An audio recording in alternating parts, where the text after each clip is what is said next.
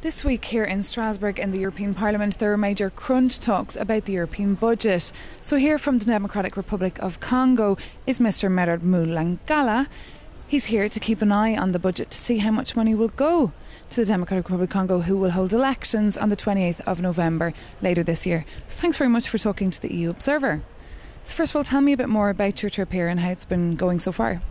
I think the trip here was arranged by MEPs from the liberal groups, and I've come here to exchange views with them about our electoral process.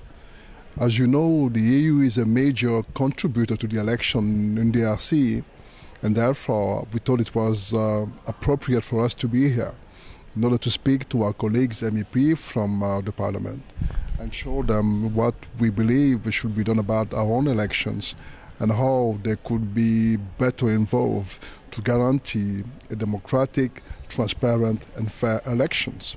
So what can the EU do? Will they send an electoral mission, for example? What else can they do? The mission is always there, is always welcome. I think, as you know, the EU has a big financial commitment to the election in DRC, and we want to be sure that these elections are being financed in a proper way, meaning that there have to be conditionalities attached to the disbursement, in the sense that we want to be sure that the funds of the European taxpayers are being used to support a proper process. That's why we came here, to just let them know that there might be some difficulties. We have some problems locally, and they can help us solve these issues. As an example, you see, we want to have a fair and democratic process, but access to the public media is restricted to those campaigning for the ruling party. And those of us from the opposition have a hard time having access to those public media. That's a key issue that we need to deal with in the future. Security is another issue.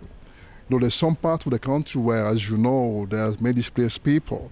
There's violence linked to illegal exploitation of minerals.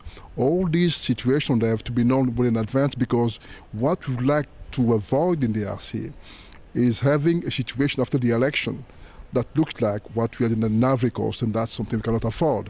And how did you feel the EU's response was to the Côte d'Ivoire story between Gbagbo and Ouattara?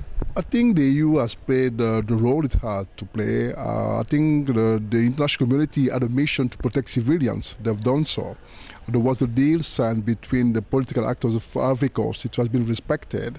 And I think now we have the president-elect in his function, and we hope that he's going to do the right job. First, to bring peace amongst the Ivorians, to bring more security, and then finally to create the condition for economic development for the people of Ivory Coast.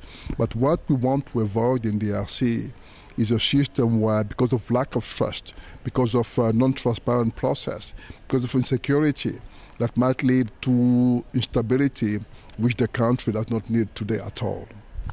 Medard Mulangala, thank you very much. He's the opposition MP for the last 8 years in the Democratic Republic of Congo. Thank you very much for meeting me here today. Thanks for inviting me again. I hope I see you next time.